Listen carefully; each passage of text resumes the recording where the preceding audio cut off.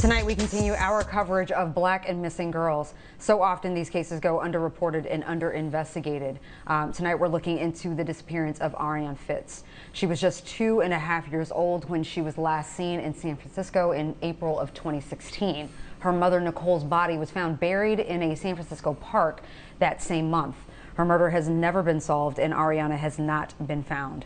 Tonight, Arianna's aunt, Tess Fitts, joins us from California, and with us from Maryland, Natalie Wilson, co-founder of the Black and Missing Foundation. Ladies, thank you for coming on the show. Thank you for having us. Tess, I want to start with you. I know you and Nicole, Nikki, were close. Can you give us a sense of what was happening in her life when she and Arianna went missing? At the time that both Nikki and Arianna went missing, Nikki was working at the Best Buy in San Francisco, and Nikki, her main focus was work, and for her kids was working to take care of her children.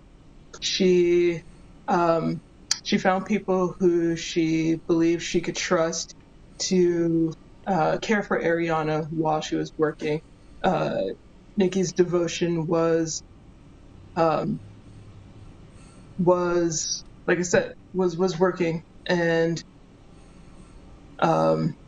unfortunately, the people who she thought she could trust to look after Arianna turned out to not to be the case, and Nikki hadn't seen her daughter again, and there was a struggle for her to get Arianna back, and the end to that struggle ended up in Nikki's murder.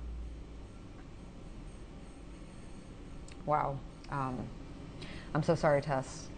You know, a lot of times we find family members, you know, have a good sense of what might have happened when their loved ones go missing. What do you think happened to Arianna? I think that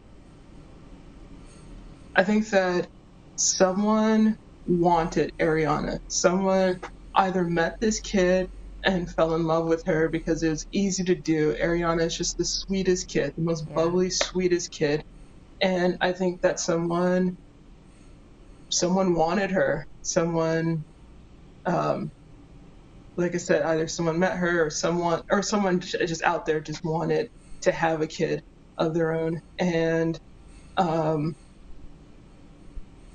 believe that the people who looked after Arianna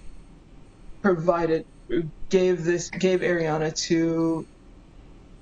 to someone. I believe that they know the whereabouts of Arianna, and I do believe that Arianna is alive and is out there, and I do believe that she is being taken care of, but that still is not okay.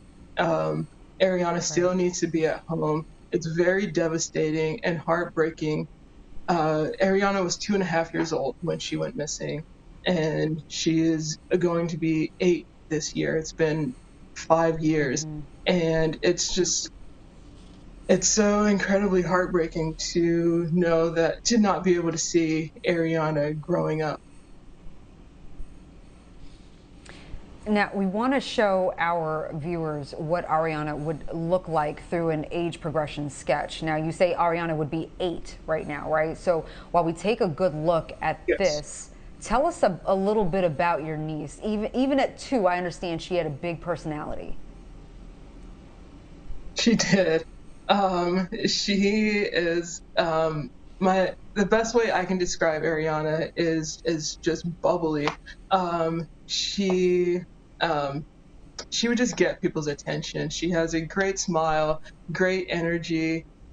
Strangers, people who she didn't even know, when we would be out with her in public, she would wave to people, and people would respond to that, and they would wave back to her. And she just, I just remember her being so curious about so many things, and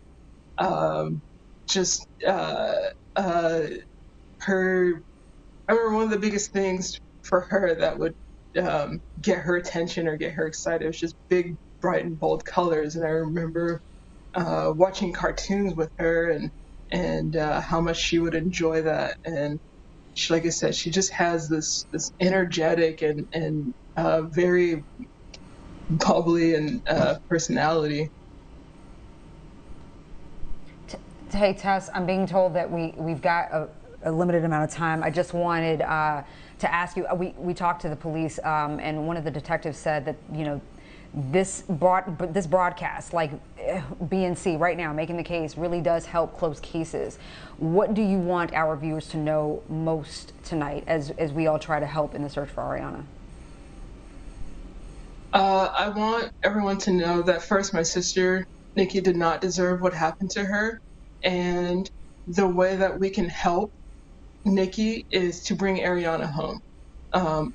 We all of us who love and know Nikki, we want Arianna home. So we just want everyone to know that if anyone sees her, knows anything, anyone who they may think is her, who looks like her, just any tip or anything, to please just contact authorities. There's a $100,000 reward being offered by SFPD. There's a $10,000 reward being offered by Best Buy where Nikki worked. Tips can be anonymous. You can contact the SFPD. You can contact the Black and Missing. You can anything that you know. Like I said, can be anonymous. We just really want Arianna home. That's my plea, is to please help us bring Arianna home.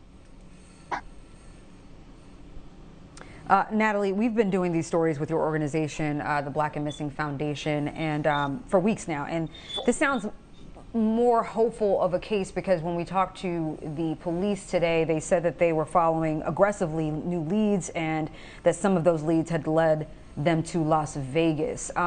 So talk to us and our viewers about how it's important to bring awareness to missing Black women and girls cases.